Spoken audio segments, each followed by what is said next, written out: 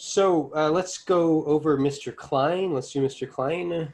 Yeah, and I know I kind of took us off with First Cow. So with Mr. Klein, let's talk about the summary. Do you want to try and summarize it? Yeah, I'll do this. Generally, I'm better at it, but I like letting you give it a try. Give me a shot here. So Mr. Klein came out in 1976. It's a French film. It stars Alain Delon. I don't remember who the director is. And Alain Delon is Mr. Klein. And so the film opens with him in his apartment. He's an art dealer. He gets a letter. He gets the Jewish Times paper. And he's like... Yes. What year is it, Theo, in the film? Oh, it's 1940 something? 42. 42. It's 1942 is when the film is taking place, and that's very key. It's important. It's important, and he's getting the Jewish Times, and he's like, I'm not Jewish, or I don't know if he says that, but he says, this isn't for me. I don't subscribe to this. And so the rest of the movie is basically our Mr. Klein, Alain Delon, trying to not get this paper, and he keeps getting this correspondence for a different Mr. Klein who is Jewish. And it's kind of about our Mr. Klein not wanting to be associated with that and trying to get rid of that. And at a certain point, probably, it was about maybe like a third of the way in or a half of the way in, I was like, oh, this movie isn't really happening in reality. This is like a very dreamlike thing. And so the movie is less focused on like the plot and the logistics of that. I mean, there's a ton there. Like there's a lot of plot actually for this movie, but it's really more in your brain, thinky, thoughtsy place. And I should say, as a part of this, I saw this in theaters last year, I think, before the world went weird. And I saw it by myself. It came through, there was a trailer for it. It's one of these, it was restored, I think. And so the Laemmle usually has deals with these smaller people, these companies that restore these old movies, and they usually throw them in the theater for a week or two. You didn't want to see it because it had Holocaust stuff going on in the trailer.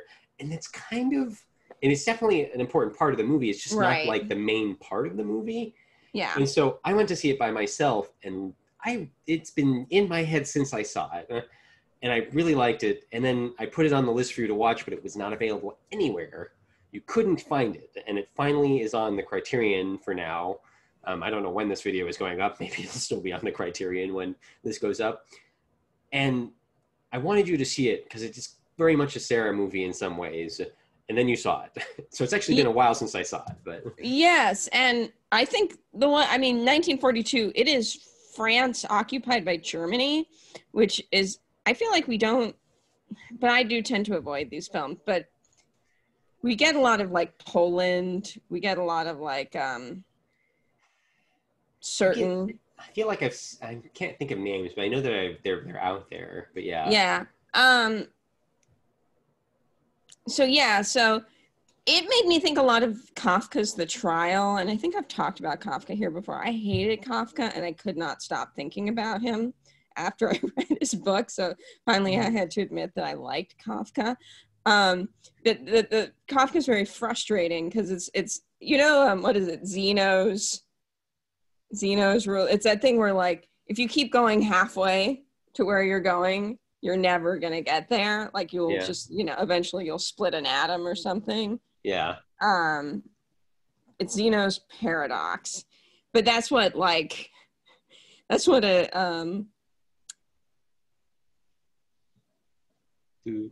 feels like to me, where it's like you're just never gonna get there. You're never gonna get there.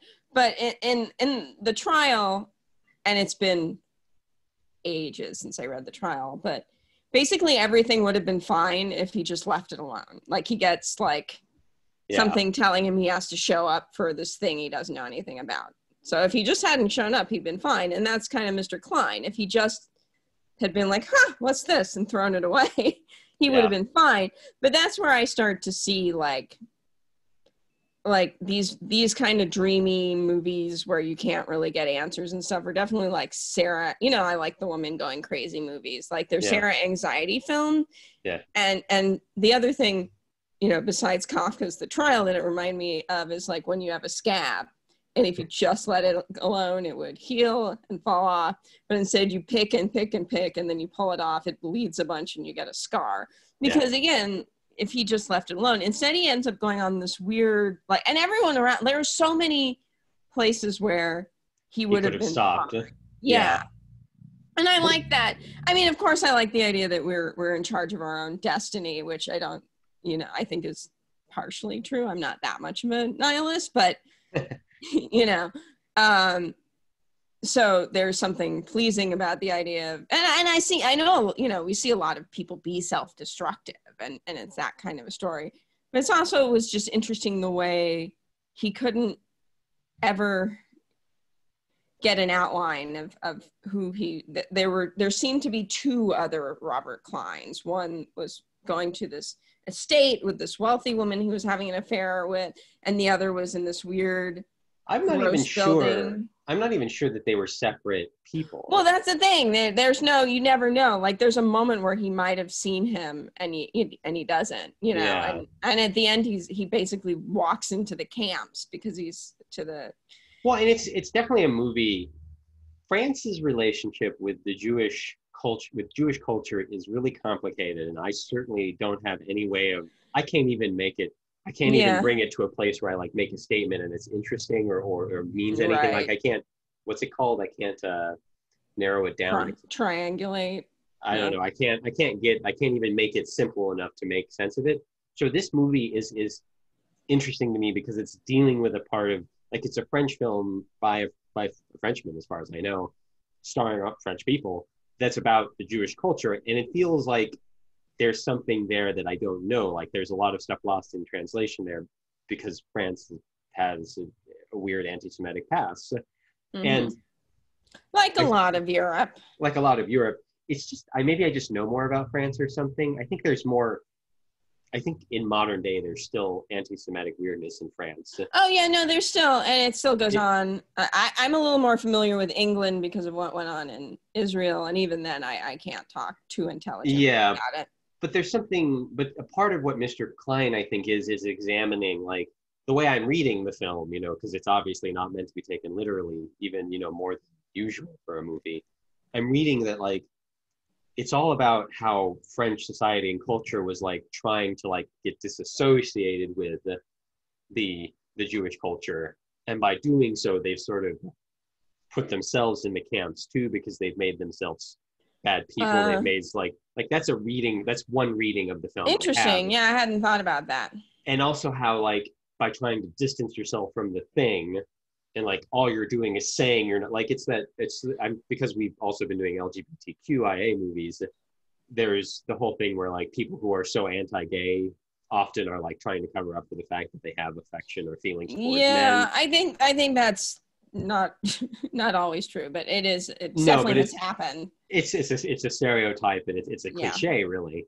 And like looking at this movie where like this man is saying like, I'm not Jewish, I'm not Jewish, I'm not Jewish. Like there's almost this aspect of like France is trying to cover up the fact that like there's a culture in France, and like that's interesting. You're harming yourself by doing that. I hadn't read it that way. I like that reading. So it's just, I don't have a ton to say about it because it is something I don't know enough about, and I've kind of said I don't want to go any farther because I don't want to be stupid. Yeah, no, I agree. I mean, it's interesting. You went allegorical and I went existential, which is fine. Yeah, but I mean, they touch each other, the existential and allegorical. Yeah. It's also like, anyways, I don't usually. It's really good. It's really good. I don't usually care to like. We don't rate things here and we don't talk about that, and I don't even recommend things or not, because it's like people are going to watch what they want. We're not being paid for this. No one is telling us what to do. This is a movie I genuinely want more people to see. Like I want the people I listen to on podcasts to talk about Mr. Klein, because it is it has a thing in my brain. Anyways, that's what I got for Mr. Klein. Have you seen, I'm just curious, the only other Alain Delon film I remember seeing is Red Sun. Yeah. You've seen other stuff, right? Yeah, he's the samurai in Les Samurai. The Samurai. I mean, not the samurai, but he's in Les Samurai, and he's in another film that has just escaped my brain. I've seen him in a few things. He's a really interesting male actor. Mm-hmm. I would watch more of his. You know how I don't usually pick out actors to watch, but Alain Delon is somebody who like. Well, there's a section for him in Criterion. So yeah, I should probably explore that section. Anyways.